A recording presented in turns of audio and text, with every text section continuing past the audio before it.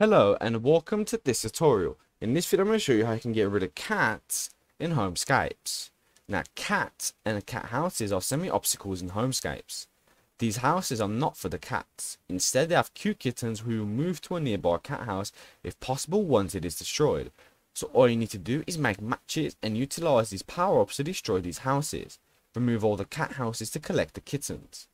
Tips on these is that these are the wisest to use to remove these cat houses, as hammers and sledgehammers cannot collect these kittens, and cat houses are immovable. Thank you so much for watching. If you enjoyed, please like and subscribe, and I'll see you soon.